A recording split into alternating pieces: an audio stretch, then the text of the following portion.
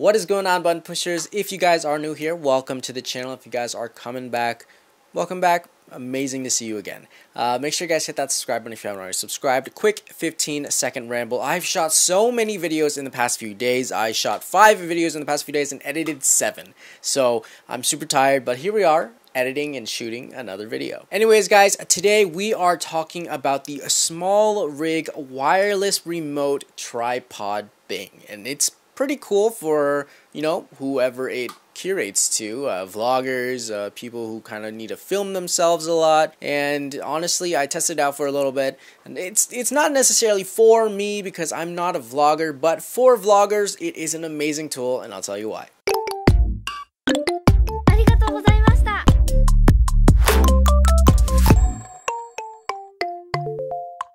So let's start off with the basic function. What exactly is this little small rig tool? So pretty much it is a handheld tripod thing for vloggers, and it's pretty cool. It has a detachable remote here, and it connects through Bluetooth to your camera.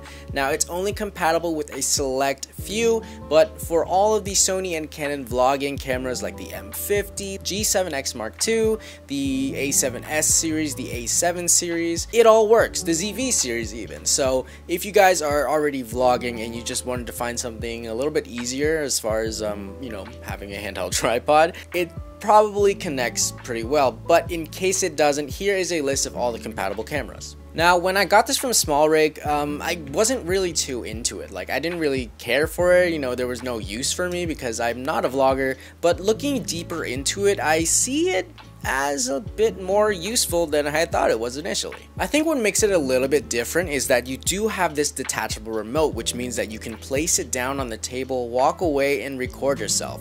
When I was doing this, I did not have a flippy out screen. My R5 was being rented, so I didn't have the R5 when I was shooting all this B-roll, and I couldn't see myself on the screen because we were shooting an A7 III, and you know how A7 III is.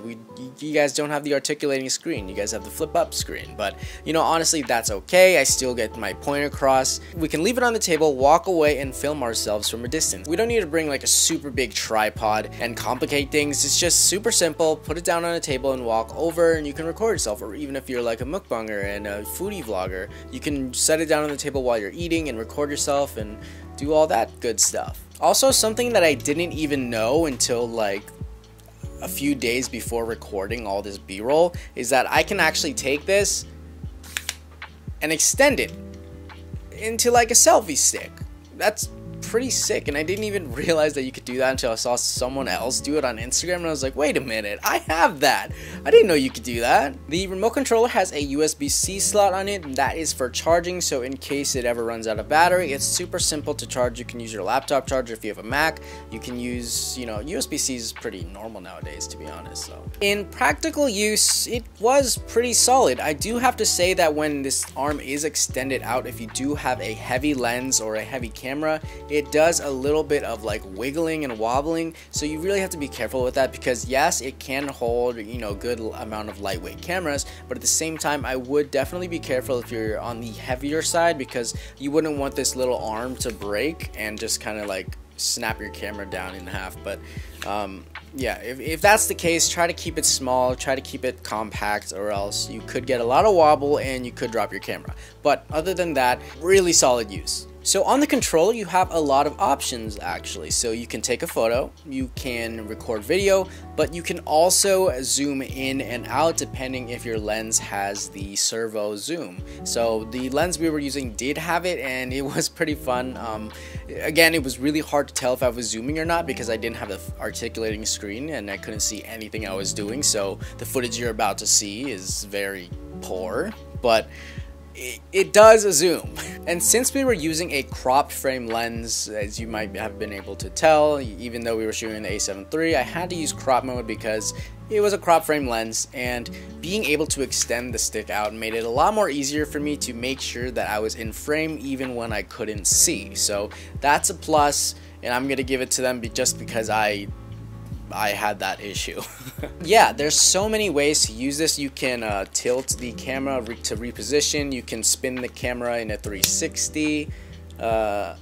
you can extend the arm out, and you can turn it into a tripod. So there's so many different ways that you can use this and, you know, utilize the tool for what it can do. So if you guys are looking for a solution for a handheld tripod for your vlog, so you can get something a little bit more easy, so you can record yourself, so you don't have to hold the heavy camera and buy the lens and just have it shaky, and this is a really good tool. If you guys are interested in it, check out the link in the bio, check out the link in the description. Why am I saying, what is this, Instagram? Check out the link in the description, guys. Anyways, that's gonna be all for today's video. Let me know in the comments below what you guys think. Is this something that you guys would be interested in picking up? If you are a vlogger, do you just hold it by the barrel? Are you interested in grabbing something like this? Let me know in the comments. Make sure you guys hit that subscribe button if you haven't already subscribed. Give this video a thumbs up if you liked it. Keep pushing buttons, guys, and have a nice day. I'm trying to get out of the habit of saying peace at the end of a video, and I was really just about to say it.